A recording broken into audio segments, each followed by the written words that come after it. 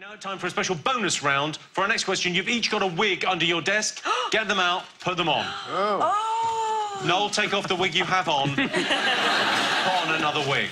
Oh, my God, I love this. Wow. Well, look at Richard!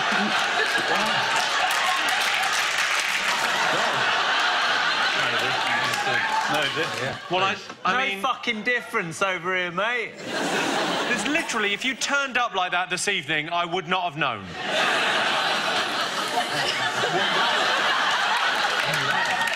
Patch up. Jonathan, you just look like you a couple of years ago. When you were first on Channel 4. I don't know where the situation lies with this wig, but I am wearing this one home. Sorry, Adam, could you turn around so we can just see your hair from behind? You turn around so we can just... Because that is... Oh, that's really distressing. That's... Oh, look, a beautiful lady. Look, a beautiful lady, and then...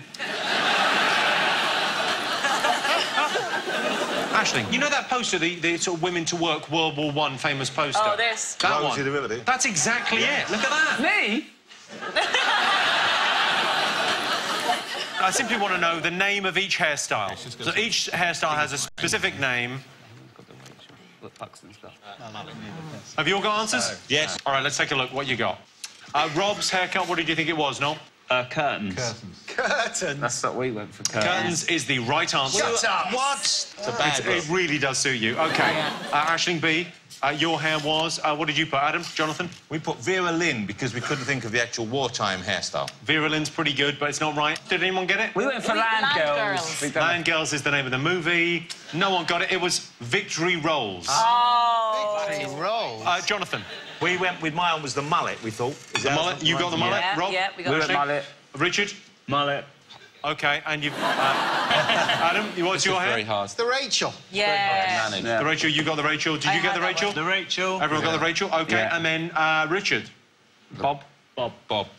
OK, you all got Bob. OK, and Noel. Lastly, Noel. Beehive. Beehive. Behave yourself. Everyone got it, OK. To me, ping pong just looks like two perverts spanking a ghost.